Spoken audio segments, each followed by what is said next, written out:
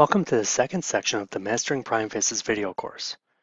In this section, we'll be covering the construction of input forms using the PrimeFaces input components.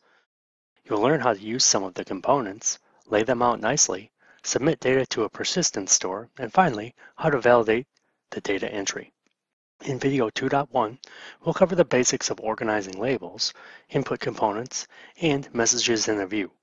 To get started, let's create a new view named autoquote.xhtml using NetBeans, and we'll make this view a template client so that it adheres to the template that we've created in the previous section of the tutorial. Create a view by right-clicking on the project in the IDE, selecting New, Other, then select Java Server Faces from the New File dialog. And finally, choose Facelets Template Client as the type. Name the file autoquote, and then leave the project folder and created file fields as default. Next, for the template field, let's browse to the Facelets template for our project and select it. Then leave HTML as the generated root tag. Click on Finish, and the new view should be created with an empty content area. We want to add a nice title to the form along with a brief description. Therefore, let's add an H2 header to the top of the content section, followed by a paragraph containing the brief description. Next, let's add a couple of line breaks after the paragraph before we start our form. Next, add a form element to the view and provide an ID of autoquote form. Note that we do not have the appropriate namespaces in the view by default, so we'll have to add the JSF and PrimeFaces namespaces next. To do so, let's go to the top of the view, add them, or in this case, I'll use NetBeans tip to add the necessary namespaces as the errors appear in the form.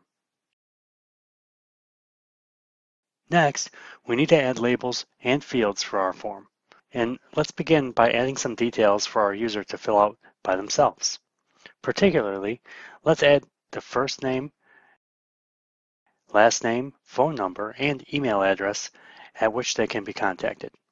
We can use a standard HTML label element to assign a label to each field, or we can make use of the PrimeFaces outputLabel component. In either case, ensure that you provide the for attribute of either, and assign them to the appropriate input component ID. In this case, I'm going to use the outputLabel component so that we've got a pure JSF form. We'll use the standard PrimeFaces inputText components for the first and last name components.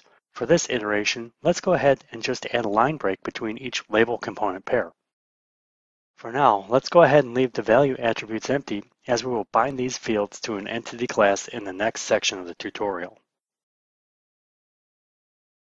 Let's make use of the PrimeFaces input mask component for the phone field.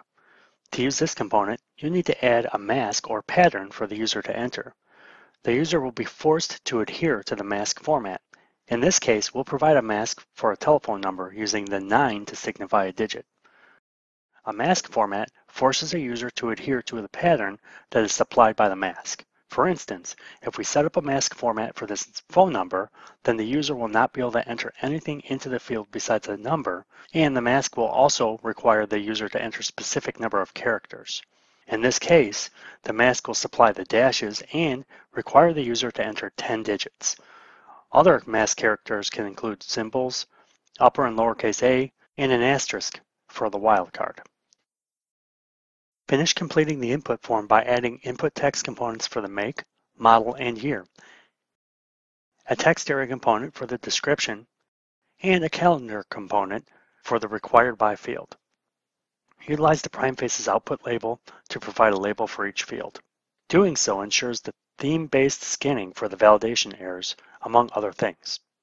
Let's leave the command button off for now until we wire up the back end. Go ahead and run your application, and let's take a look at the resulting output. As you can see, it's not very well laid out. Let's go ahead and add a panelGrid component to help with our form layout.